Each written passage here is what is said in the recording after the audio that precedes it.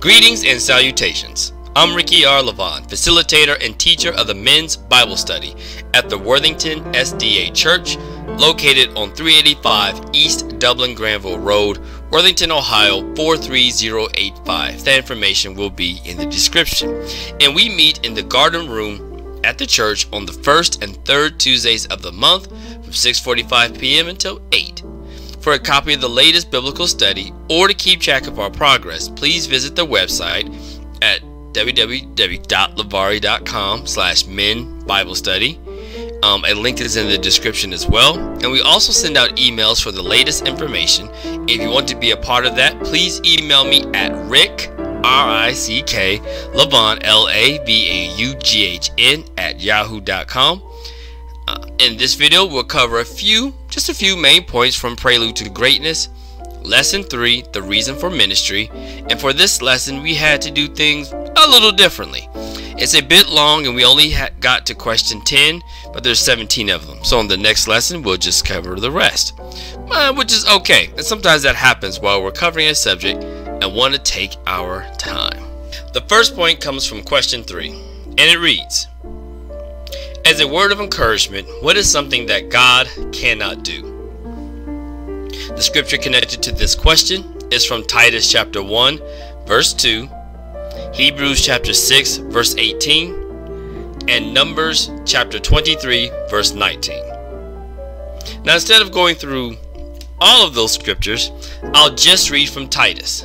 And it says, in the hope of eternal life that God, who cannot lie, promised before time began. The key statement from that verse is God does not lie. In Hebrews and Numbers, the same thought is given in both. Two things immediately come to mind. First, what joy can we have in knowing this? And actually that idea is a part of the next question, from question 4 from the book. But to have the reality that God cannot lie. It didn't say that God wouldn't lie, but that he can't. And this sentiment is replayed once again in both Hebrews and in Numbers. God cannot lie. Let me repeat. God cannot lie. This means that when God states something in your life, it will come to pass. He already knows that it will. So him stating it is a matter of just letting us know what he's already promised and seen. Right now, I want you to think about the various promises that God has stated in your life. The multiple times that the Lord said something will happen. And often we get nervous like Rachel, Abraham, Moses, and so many others and try to do things our way. We have an understanding of God's will and figure to, push it along. This, in some cases, does not work out the way that we wanted. For example, look back at Rachel, Abraham, and also in Moses. But nevertheless, God's plan still and will happen.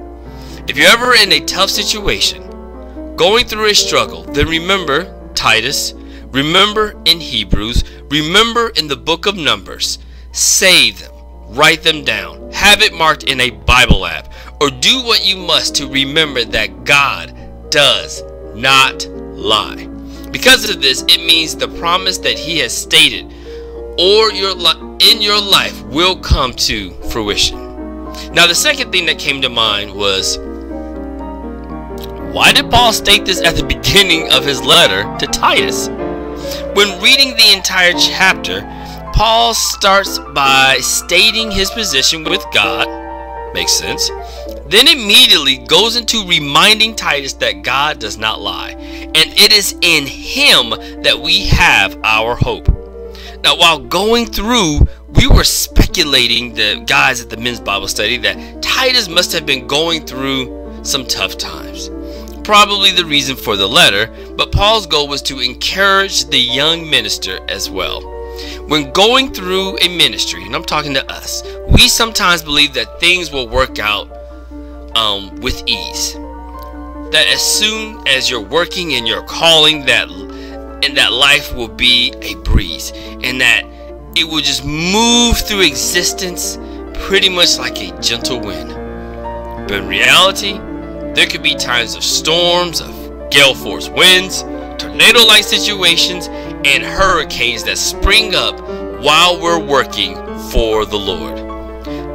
Paul started this letter to Titus before going into anything else to remind him that God has your back. He is the center for the young man's hope, and that God does not lie. There is a purpose for his ministry, and living in it means being on the path that God desires. The same goes for us. No matter what we are going through, our hope has to be in God. And that hope is not founded in nothing. It is founded and structured and planted and grounded in the fact that God cannot lie. Never forget. And if you're going through, remember these verses. I'm going to say them again. So bring out something, write them down, and go over them. It is Titus chapter 1 verse 2. Hebrews chapter 6 verse 18. And in the book of Numbers chapter 23 verse 19. In all three, it places emphasis that God cannot lie. Now the last point comes from question 6. And it says, what mission was given to Titus while in Crete? The answer is found in Titus chapter 1 verse 5. The scripture states, the reason I left you in Crete was to set right what was left undone, and as I directed you, to appoint elders in every town. This, like the previous statement, has two basic ideas. The first one being to set right or correct what was left undone. Now obviously the church was started before Titus was there. We expect it from Paul and others, like other ministers are with Paul. Now from there, things got a little away from what Paul had preached and set up in Crete. Hence the reason for this letter. And that is one thing to remember. When Paul wrote these letters, or epistles as they're called, they were going to people, in the case of Timothy, Titus, and Philemon, or to churches like in Ephesians, Corinthians, Thessalonians, and more. In all these cases, it meant that someone or something had gone wrong. They had skewed away from what Paul had taught, and a correction was necessary. We don't like to think of it that way, but that is the truth. Paul saw or heard of an issue and wanted to encourage the people to fall in line with what Jesus had implemented and taught through his servant and disciple. Now, think about that. When reading parts of the New Testament and you see various sins and issues mentioned, this is because that was going on in the church. Granted, society was going through their own issues, but Paul wanted to make sure that those in the church, those who represented Jesus Christ, would set a standard that reverberated through the city, state, town, country, or region in which they resided. This same idea goes for us as well. When reading the Bible, it's not a manual on what to look for in the world and chastise them. Nope.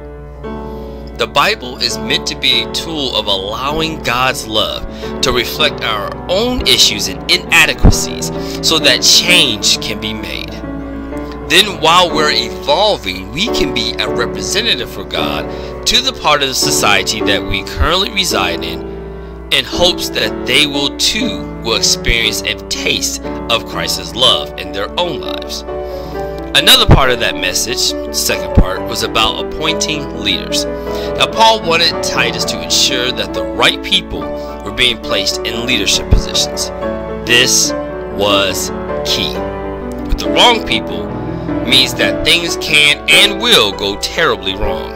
And Titus chapter 1 verses 6 through 9 goes into detail in what should and should not be in a person while they're being a leader for the church. Now please read that for more detail, obviously, as you're going through the lesson. And also, this is a men's Bible study, so for men, we want to make sure that we have the proper characteristics that God desires from us. Why?